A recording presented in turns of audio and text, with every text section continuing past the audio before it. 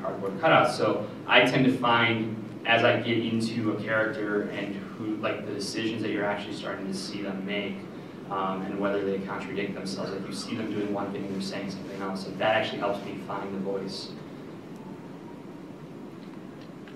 Voice, yeah, I think voice is less important in comics than it is in prose. Although in the script, the words on the page that aren't dialogue has a voice. And in most of my comic scripts, it's very conversational because you're really writing the script, yeah, for the editor, but really writing it for the artist.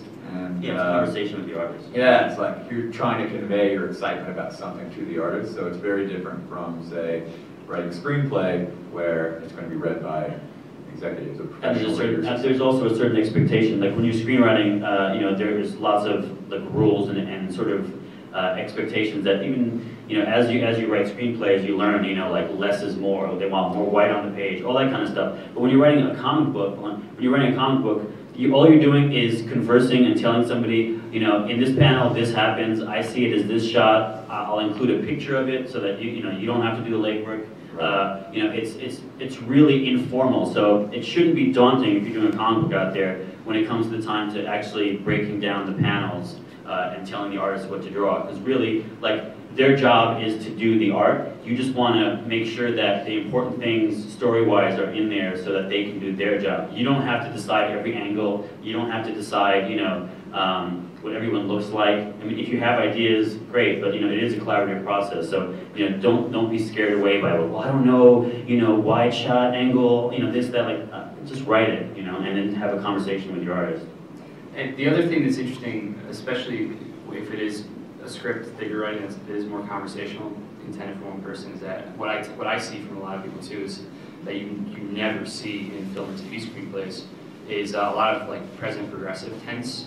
So like the thing about describing panels is like, I don't know, there's different opinions on this, but like you'd say like, okay, Batman is sitting, if Batman ever sat, Batman is sitting next to this because you're describing what you're seeing, whereas in a screenplay you would never write in a present passive progressive voice. Is that present progressive? Passive voice is he is doing something, whereas if you said he sits or Batman sitting would be present progressive. Well, passive voice though it's like this, the bomb is dropped.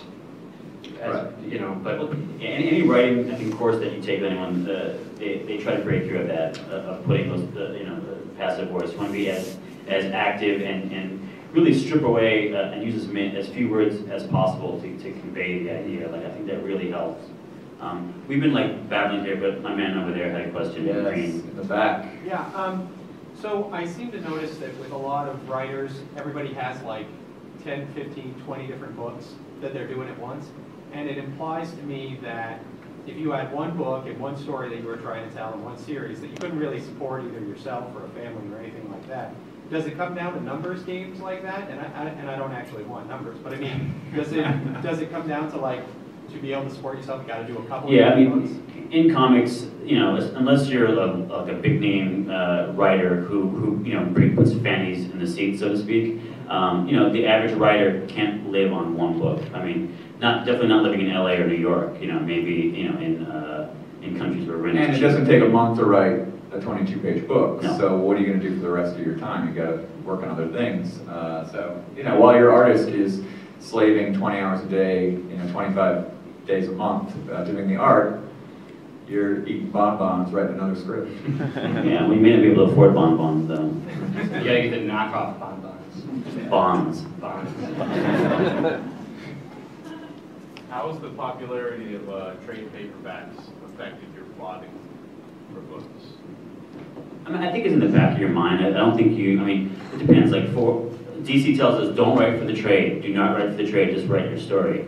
So when the stuff I work on for DC, I don't even think about it. But I think if you're going to self-publish, I think you have to have a moment that you can cap 4 issues, 5 issues, 6 issues, 8 issues, so that you can make the trade, because the financial aspect of it, the trade is that thing that stays on the shelf and has a life. The floppy does not. So you have to have one eye on that. But you know, you can do a lot of ways. You can say that 6 issues is one feature-length movie. You could say 6 issues is Act 1, like, depending on you know what kind of story it's on, season, you know, or it could be half a season on TV. Like, I don't think it's that important to worry about, but I definitely think you need to end your, you know, 4 or 5 to 6 issues on something big that you can definitely put together in one story. I would disagree. I would say that Liar. for creator-owned books, it's actually very important, and not just. That's not a disagreement. You said it's not as important. I think it's more important. You said it's more. Did you? Well, yeah. For it's on your own creative. Yeah, you said it's something to be aware of. Yeah. Okay, well, I would say He's either vehemently disagreeing or he is. I was trying to bring some like drama and intrigue to the panel. Sure. No, go ahead. I'm sure everyone wants to hear what you have to say. Hit him with a bat. Hit him with a bat. No, he's already. I don't want him no, I would just say that not even from a creative standpoint, from a logistics and scheduling standpoint, it's actually very important. And the model, one of the big models right now is, and I don't know if Todd follows this or not, but you publish the first arc, or you publish an arc, and then there's, you know, like a month off, and then a trade, Yep. and then the next arc starts. And what that allows you to do is keep the same creative team, so you're able to cultivate fans and build a community with the book, and it's the same team over and over again without fill-ins, without, you know, things like that. And so knowing where the trade is allows you to schedule, because most artists can't do monthly. That's just the nature of comics right now. So you're able to plan ahead for that. Yeah, we do 4 to 6 issue arcs. We take a break, like last break was like 3 months between, and the trade comes out within that 3-4 month period.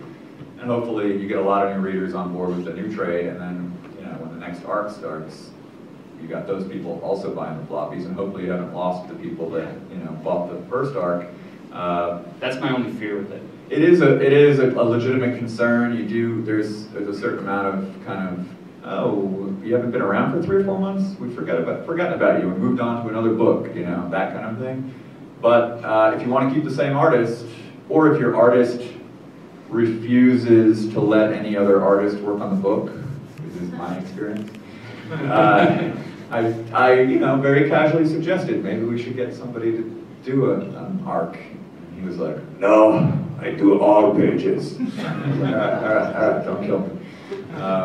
Yeah, Rod's doing on Cowl, he's doing everything.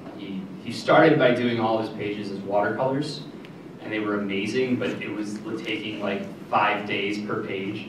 So now he's doing everything digitally, and he, before this, had been, basically, he'd been coloring for the last 10 to 15 years, like that was his job.